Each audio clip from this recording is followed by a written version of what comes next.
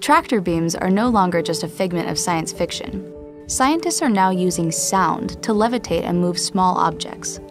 Using a block of special loudspeakers, ultrasonic waves come together to form an invisible sonic support system called an interference pattern.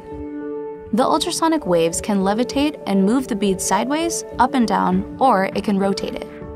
As the speakers emit variations of sound waves, called phases, the interference patterns change. That allows the bead to move in different directions.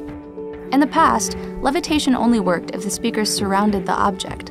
But in this setup, the speakers are only on one side. Scientists think this will facilitate some pretty innovative applications in the future: drug delivery, microsurgery, or even artificial gravity.